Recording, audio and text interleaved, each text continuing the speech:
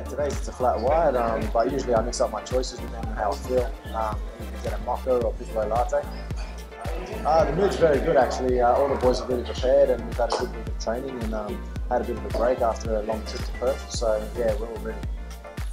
Definitely. The boys are obviously, there's a second spot on for grabs, so all the boys are just ready to do the best they can this weekend. Hopefully we get the 3 points and let's hope Wanderers can maybe buckle under the pressure or Melbourne Heart can get the win.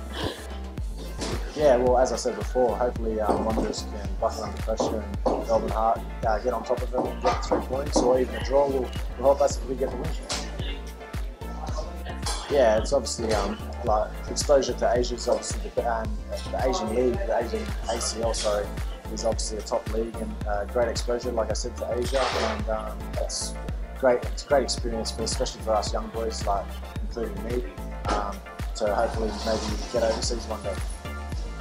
Yeah, well that's it. We've got a big game next week, and we tried to pride ourselves on winning all our home games. So next week against FC Seoul will be a great test for us, and if we get the win, hopefully we can stay on top of our group and go through to the second round.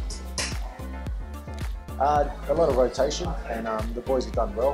We've got a lot of depth in our squad now, and all the boys have gotten to know each other. We had a lot of transfers in January, so we've all gotten together and bonded, and now I think any 11 that goes on the pitch can do the job for us. To be fair, like I live in Terrigal, so it's a very relaxing setup. So just go to Terrigal, either go to the beach, go for a coffee, or just relax. Yeah, just see whatever and how much time I got through the day, and yeah, mainly just relax and get ready for the next day. I think set your goals high, train hard and work hard, and don't give up until you reach them, really. And just set them high. Thanks a lot, mate. Cheers.